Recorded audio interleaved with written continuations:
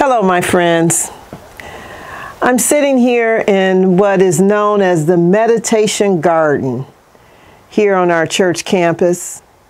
And many of you may not even know where that is. It's a little garden that's right outside what we call the bride's room. And I'm sitting here on this coral bench, and I'm thinking about our lesson for today.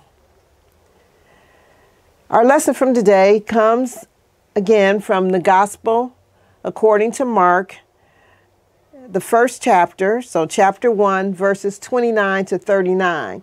So just to bring you up to date as to where we are, Jesus was baptized in the River Jordan by his cousin John the Baptist.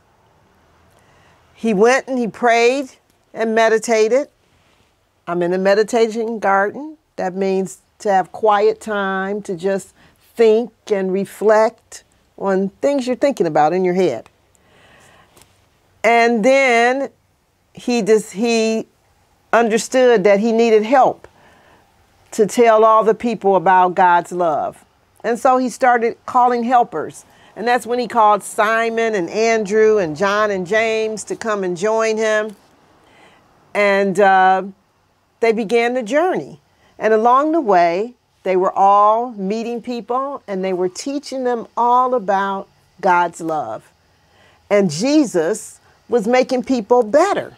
People were hurting, people were in pain, like we talked about last week when someone was in pain and Jesus helped them become better. And that's what Jesus is doing. Well, after all this time, they decided that they were going to go back to Simon and Andrew's house. And when they got there, they found out that Simon's mother-in-law, that is the mother of his wife, she wasn't feeling well. She had been in bed sick, and they were really concerned about her. And so Jesus walked into the room, he saw her there, and he reached out his hand to her, and he said, "Come on, get up. Get up out of that bed." And she did. She got up out of the bed, and she instantly felt better.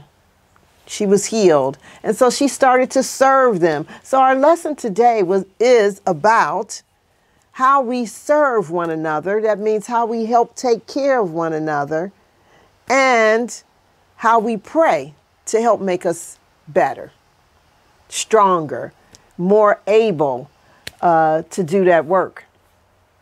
And I was thinking, well, all of this is kind of complicated to be talking to kids about, right? And hopefully you're sitting watching this with your mommies and daddies. But, you know, maybe just the mommies and daddies are watching it to find out something that they can share with their kids, some new thoughts. However that occurs, this is what I want you to think about.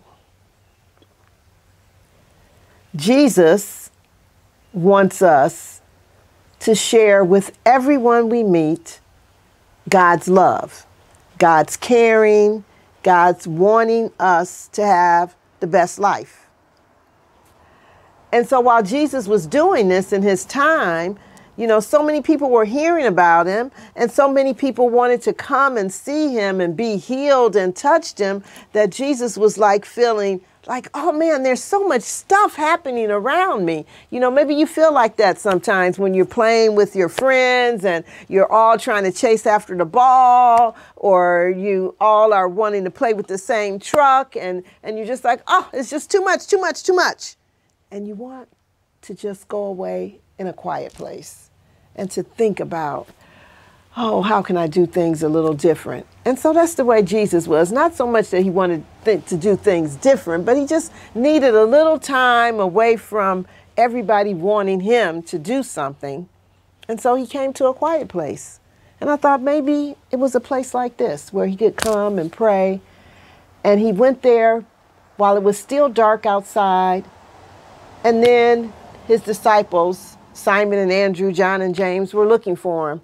And they found him right as the sun, after the sun had come up, was shining brightly. But Jesus had all this time just to sit and just talk to God.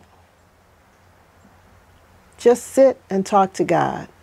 And sometimes we want that time, don't we? We want to just to be away from everyone. You want to go play in your room by yourself, or maybe you just want to read a story, or you want to cuddle up and have mommy and daddy read you a story, or your big sister or brother. You just one person, or maybe if you can read, just you by yourself, off somewhere thinking. So that's what I'm doing here now. Thinking how I can better serve you and help you learn how much God loves you.